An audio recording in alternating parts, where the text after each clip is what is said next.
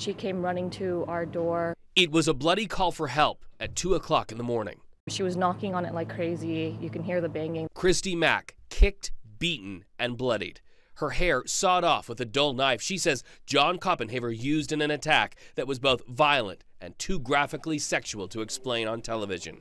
When she arrived at her neighbor's door, she was naked. You couldn't even tell that it was a woman. All he saw suddenly was someone at the door, like creeping up the window, and he just saw hair and like a mangled mess. Deshanka Geraldo's family put clothes on Mack and called police. It was then that they say, my mother immediately called the cops and they hung up on her. Even Christy tried calling the cops as well, and they hung up on her too. Finally, police did respond, but they say enough time passed that John Koppenhaver had made his escape into the night.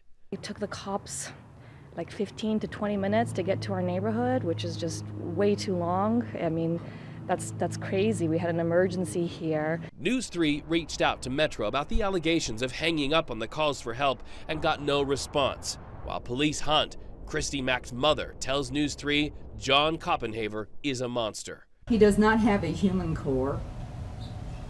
Do you know what I mean? He doesn't have empathy or sympathy. Koppenhaver with a history of violence dating back years according to court records, including violence against a woman in a separate strangulation case.